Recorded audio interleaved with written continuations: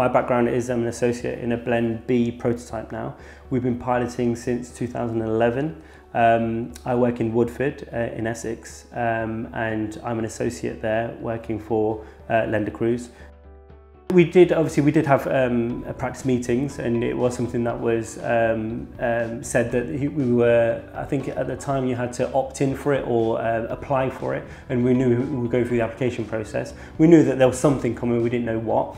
We were in the UDA system, we knew it had its flaws, so we were quite open to adapting to a new system and seeing if we could make that work for us, but also help, like I say, change. If it needed any sort of changes, then we could be part of that. There were some lecture series, if I remember correctly, so there were some seminars that we had to go to about what it's going to be like, what we're going to have to do, what the computer systems are like. So I think that's an integral part of the new contract, is the software and the software management of it, because a lot of it is tick boxing, and those tick boxing has certain algorithms, and they come up with treatments that if you tick a certain box, it will suggest this, that or the other. So it's a little bit computer orientated, but I use that as more of an aid memoir to what I should be advising, and then each patient gets a printout which is a treatment plan specific to them, depending on the tick boxing that you do. But you can override that, so you do still have your clinical freedom.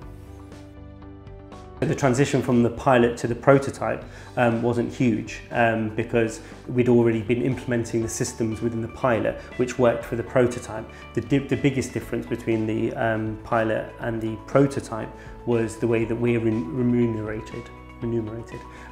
So that was more of a conversation to have from a business point of view as opposed to a clinical point of view.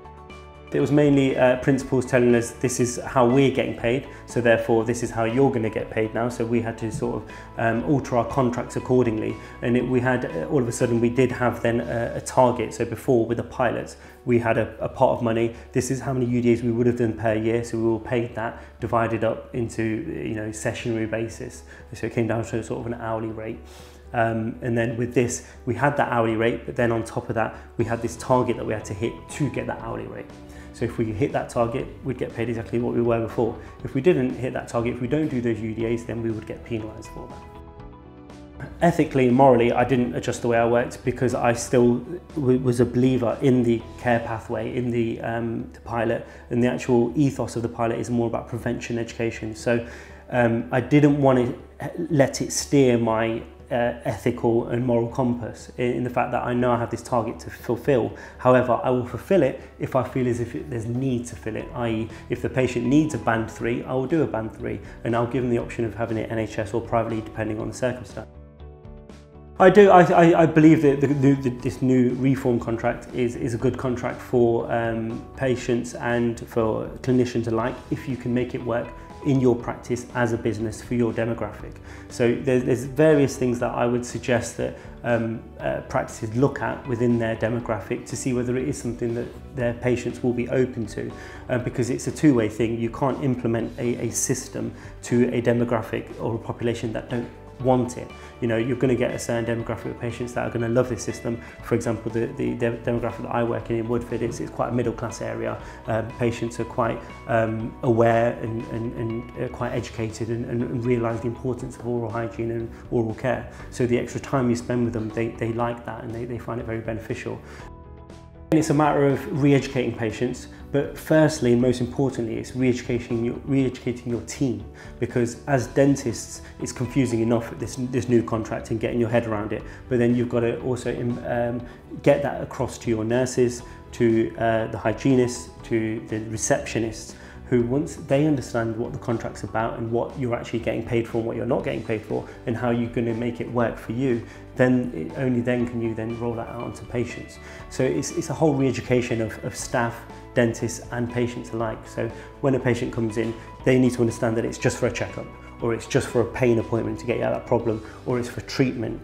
It's very difficult to swap and change things because you have certain amounts of activity that you need to do, but you've also have certain amounts of access that you need to do. How we found that it works best is to zone your book. So you know, your nurse knows, your receptionist knows, and your patient knows exactly what they're booked in for. and that way you know that you're going to be able to, every day you're going to have a certain amount of time dedicated to checkups, to treatment, to emergencies, to private treatment, and you know every day that then you're fulfilling your criteria and you're fulfilling the quota that you need to. Associates need to get on board, right? So you need to work as a team.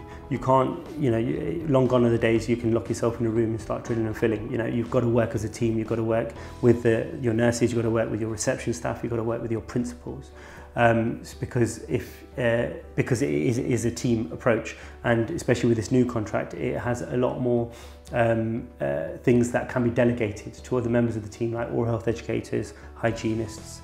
That certain things within the contract that they could do, certain things that you're best doing with utilising your time to do things that you want to do and that you're qualified to do, and letting other people do things that you don't really necessarily need to do and that they are qualified to do.